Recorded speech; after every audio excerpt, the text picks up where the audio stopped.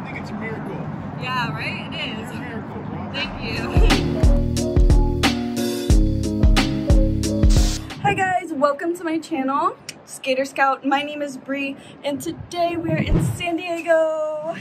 Yes, we are going to go to a skate park here. I'm here working with my brother, but yeah, we're going to go skate, and I'm going to take you guys along with me. I cannot wait. So let's go. We are at Chicano Skate Park in San Diego. So cute here. A lot of people are asking if I have grip tape on my board. It is clear grip tape. So you can see I put a drawing I did, I printed it out and put it on there. And yeah, it's clear grip tape. That's like the wood itself. I thought it looked cool, so I wanted to keep it, and so I just used clear grip tape. Yeah, I can do a board, like show my board on one day, but yeah. Okay, so we are doing something a little bit different today, and we're going to do some talking in the vlog. I personally prefer talking in vlogs. I feel like they're more personable and you get to know me a little bit more, so moving forward the vlogs will be like this. I always start my sessions by just rolling around and doing little reverts. I get so many comments saying, you should roll first and practice rolling before you get started.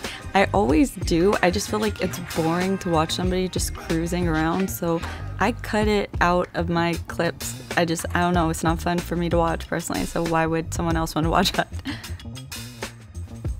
Next, I always move on to my ollies. Oh, she's warming up. I look mean, but I'm not. Because of my accident, if you don't know about my accident, you can check on my Instagram or any of my old posts show it. But I typically hold on to something when I'm warming up and practice some ollies and shoves.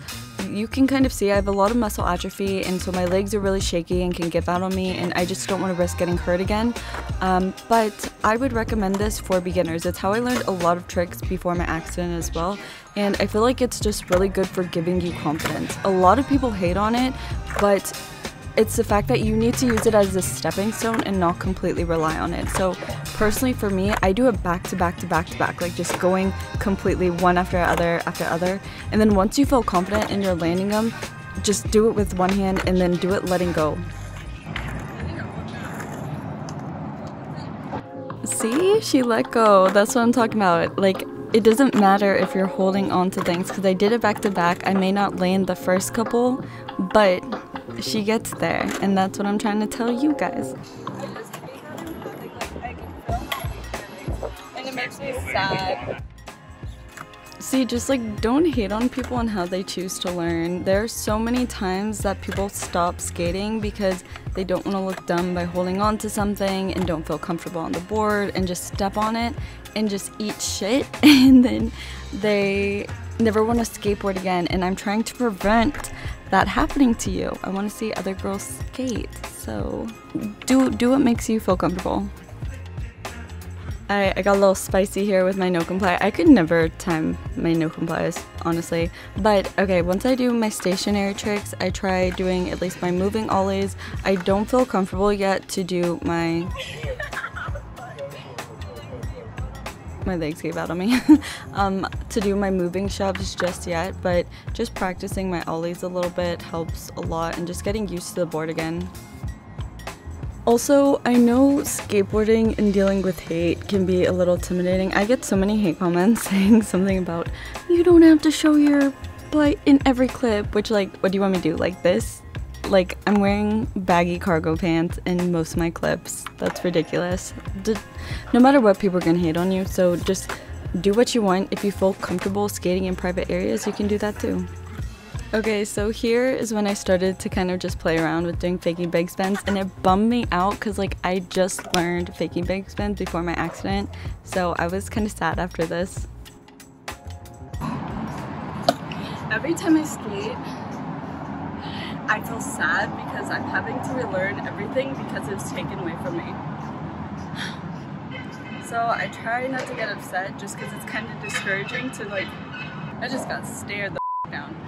It's kind of discouraging that I have muscle atrophy and I'm having to relearn everything, and like I feel like I'm starting all over again. But yeah, I'm going to keep on working on it. But yeah, it does bum me out, but I know I've been through so much, so for where I am, it is good. But bums me out. I'm bored. Zach is over here studying. He took me to the skate park while he's studying. So there's an alarm that will not stop going off, so I can't even record. But this park is so cute. Let me show you guys. Yeah, we're probably gonna come back tomorrow. We did not come back the next day. Let me show you guys this skate park while that alarm's going off, because it's so cute. I can. It is adorable. Check out new skate park. I just don't like the lines. I don't know why this skate park, like, they did it like there's lines in it, and that's weird to me. I went to go do my kickflips holding on to something, but I just wanted to address this because I make content for beginner skaters, especially girls, and I don't want to lie about this, but every time I go skate, I do have people come up to me. I have never not been outside skating and had an incident where people don't go up to you to talk to you. But that's why I make the content that I do, so people are less intimidated to skate. Especially with my scars, like for some reason that's the way guys try to talk to me now, which is very triggering. So like in general, just don't ask people about their scars because it can be triggering for you and you don't know them. So yeah, this guy did end up being cool, but I was with my brother, but that's just a general rule of thumb. Great. I'm glad to see that you're getting back on the board, man. Yeah. You're not letting the accident stop you. Yeah. That's so cool. You weren't skating when it happened, were you? I was on my way to skate, but I wasn't skating. You were on your board? I wasn't on my board. I was holding my board. And it was by a van, like a massive van. Like a little box truck? Like one of the old school minivans. God, that was scary. Yeah. I think it's a miracle. Yeah, right? It is. It's a miracle, bro. Thank you.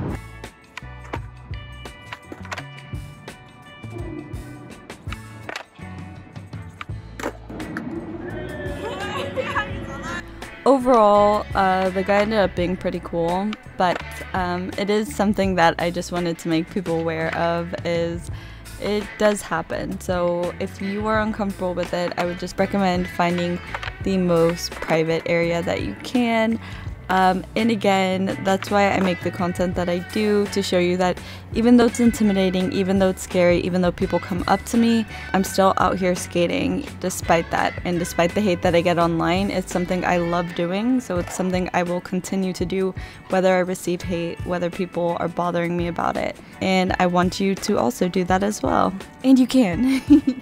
But the joy that I get from skateboarding always outweighs the negativity and the hate that I receive. Like, I will always feel more excited about skating than anybody's hate will ever affect me. And I really would like for you guys to be the same way. And that's with anything that you do. I receive a lot of hate online. Like, my friends know and my community knows I get a lot of hate, especially since I'm in a lot of male dominated spaces, and it's just what I enjoy doing. And so what comes with that is people feeling territorial and getting upset from a girl like me joining it. But again, no matter what, I am happy with those things, doing those things. I do it because I love it and for no other reason. So I just want you to also see this and feel encouraged to also do those things that you love.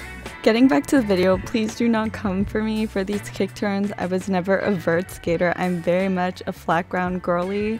So yeah, I am slowly working my way to it, and plus my balance is off anyway. But yeah, it's so funny though, because like when you're on it, it feels like you're going so high, then you like look back at the video and you're like not even off the ground. That cracks me up every time. But this is getting towards the end of the video. I was here working with my brother, and the next day we kind of were really busy, so we couldn't go back again. But please let me know in the comments if you like this style of video, because I personally prefer vlogs where people are talking like this, like I said before. But I just think it's more fun, and if you are looking away from your computer screen, you still can like almost have a podcast there with you. But yeah, I'm doing the most tiniest kick turns, but I was never good at transition, so it's okay. Yeah, I tell no lies, I am not good at transitions.